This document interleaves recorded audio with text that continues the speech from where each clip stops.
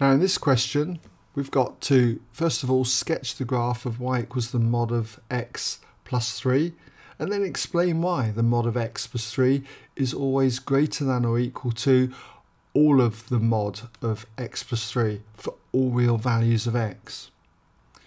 Well, first of all then, if we've got to sketch the graph of y equals the mod of x plus 3, you should be familiar with the graph of y equals mod x alone. Here it is, here, okay?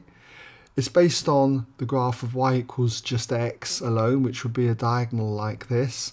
And remember that whenever you've got any negative values of y, okay, then they're going to become positive values, so you get a reflection in the x-axis like so, okay? So the graph then of y equals the mod of x, it's symmetrical about the y-axis.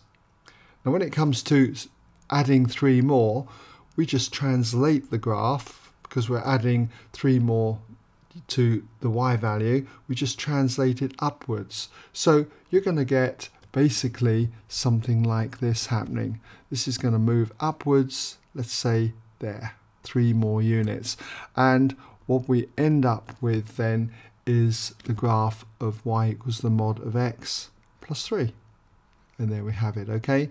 Might want to actually put in that this point here on the y-axis is 3, okay? Now, if we've got to explain why the mod of x plus 3 is greater than all of the mod of x plus 3, then let's just draw the graph of y equals the mod of x plus 3. If we were to draw the graph of just y equals x plus 3, then that graph is going to look something like this. It would come from here, it would lie on top of this graph, okay, and it would come all the way down and pass through the x-axis at -3 all the way down like this, okay? So let's just draw that in, something like this, okay?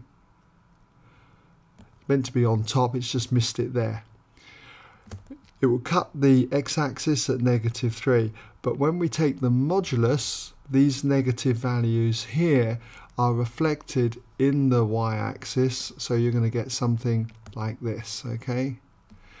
And that will be the graph then of y equals the mod of all of x plus 3.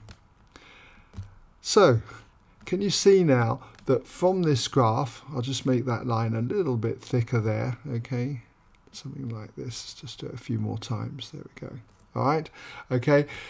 If we take any value of x, let's say we take a value of x here, if we were to substitute it into this graph and into this graph here, they'll give us exactly the same value, okay? That's for values of x greater than 0.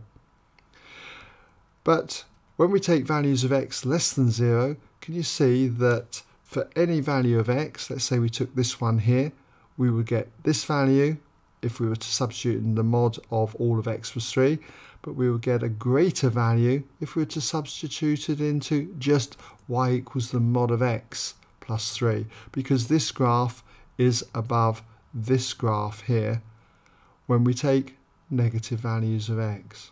So in summary then, you can see that since the graph of the y equals mod of x plus 3 is always above or equal to the graph of y equals the mod of all of x plus 3 for all corresponding values of x, then this statement, the mod of x plus 3, is always greater than or equal to the mod of all of x plus 3 for all real values of x. Alright?